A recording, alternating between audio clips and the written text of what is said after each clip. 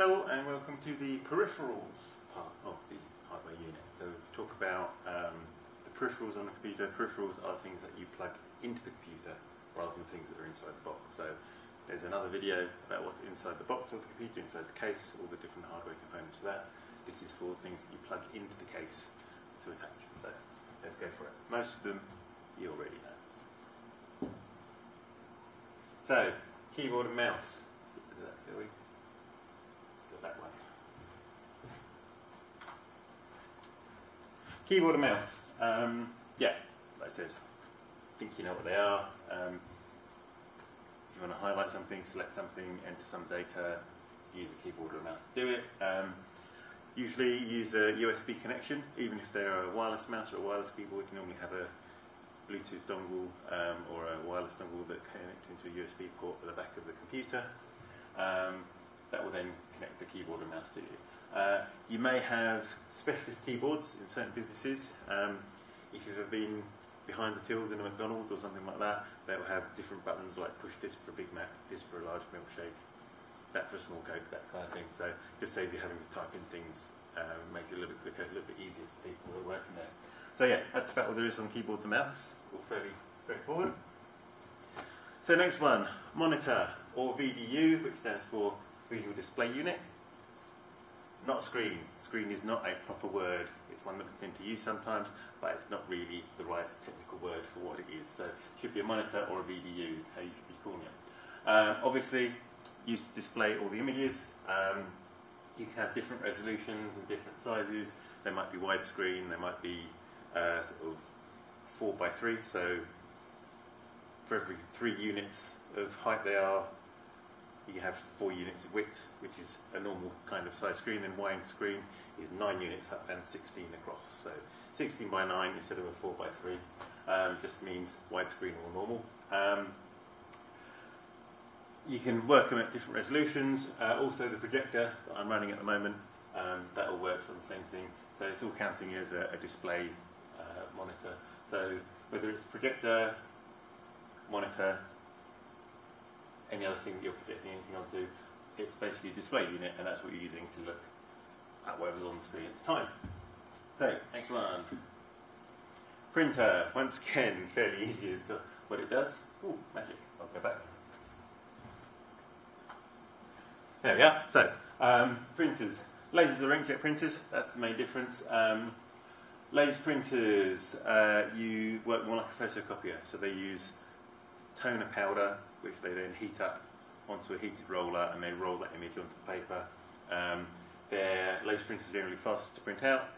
They're a lot cheaper to run once you've actually bought them, but they do cost more to buy, especially the colour ones.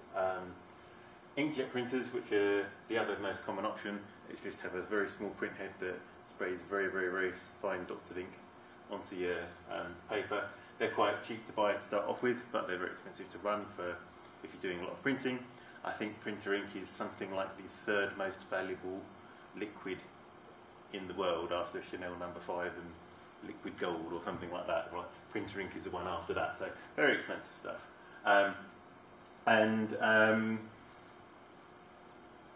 With inkjet printers, high running cost, low purchase, you do get quite nice photos out of inkjet printers, and you can use photo paper, which makes it really nice as well. So it's good for that, but unless you're using them little and often, inkjet printers is not really the way to go. If you're using a lot of printouts, laser is definitely the way.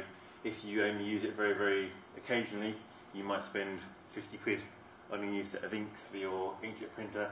If you don't use it for a couple of months, the ink will dry up. If it's not being used, you have to buy another one, so it's costing you 50p or £50 every time you do use it. So not the best way of doing things, but if you're using things little and often, absolutely ideal. And some businesses use dot matrix printers. Doesn't happen much anymore, and if it does, it's normally on receipts. Dot matrix printers are basically like a cluster of little pins. The thing will bash the number or the letter onto a piece of paper. It just like hits it and leaves an imprint. Those are often used in places like Screwfix and things like that, where they have what's called carbon paper, where you have a bit of paper that's got the equivalent of ink on it, and then when you bash it, it prints on the first page, and then it hits the carbon paper and also prints onto the second page as well. So you end up with another copy of what you're doing, a carbon copy. So some businesses still use that, but it's getting a bit old hat now. Most of them just use inkjet printers or laser printers. Then scanners and cameras. Obviously, they just capture images and put them into your computer. So they're digitising an image, turning it from an analog image, which is on a sheet of paper or something that's in front of them. They turn that into a digital image. So scanners are just used to scan documents, posters, letters, pictures, that kind of stuff. And we'll only be able to do still pictures. You can't do video on a scanner. Cameras can do stills or videos. Mine's being run on a tiny little camera now. If you do have a scanner, that could also include barcode scanners. So when you're in Tesco's and things like that, and they're scanning things on the barcode scanner, so beeping stuff through, and if there's an unexpected item in a baggage area, all those beeps, it's all running off a barcode scanner. So once again, it's scanning an image, it's reading it, and it's working out what the code is for the product. So that's scanners and cameras. And speakers and microphones, it's not like you don't know what they do.